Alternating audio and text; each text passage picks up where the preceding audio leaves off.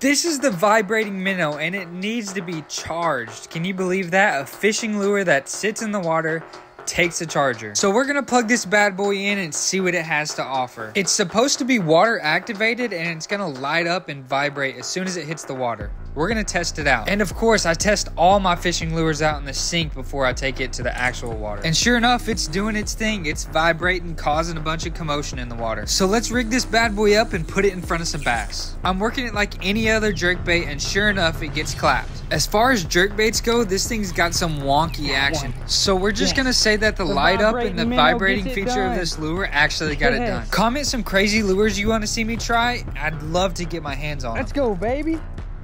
All right, guys, I just nailed this guy on the as seen on TV, vibrating minnow.